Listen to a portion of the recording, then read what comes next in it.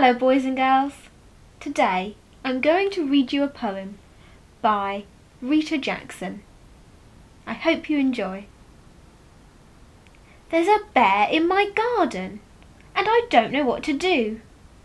He's rather large and hairy and he tends to spoil the view.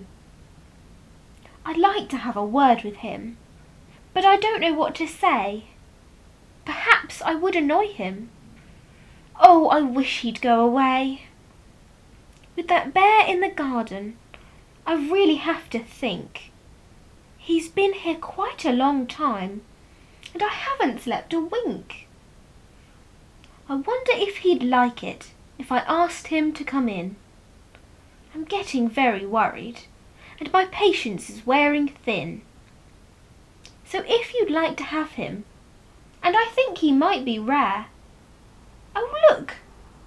Now there's another one. You're welcome to the pair.